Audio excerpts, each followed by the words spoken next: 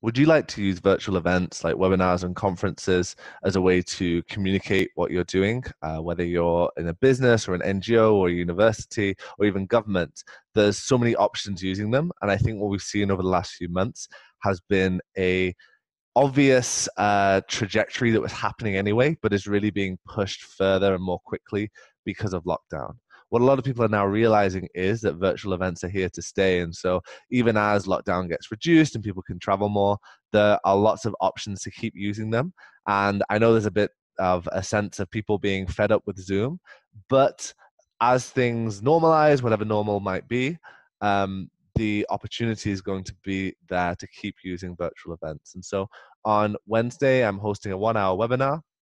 In the webinar, there'll be a chance to discuss some of the things that we've done at Island Innovation for hosting online events with last year, our Virtual Island Summit had 4,000 people, dozens, if not hundreds of webinars. And again, this year, our biggest summit is aiming to host 10,000 stakeholders in total. So we'll tell you a bit about what we've been doing and how we've been doing it, and cover three main issues that a lot of people have with virtual events. The first one is very much the technological issue, where to approach technology, what to think about, etc. But for me, that's just the first step.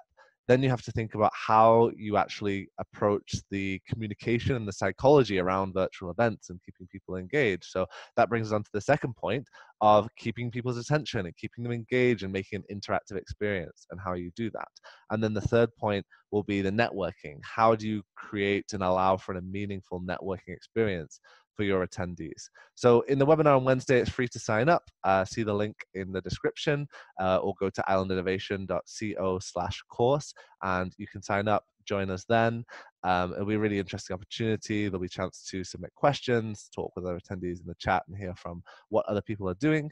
And we'll see you there. Let me know in the comments below if you have any questions in the meantime, or if there's anything that you'd really like to cover us to cover in the event. It's going to be a really great time. All right, see you on Wednesday.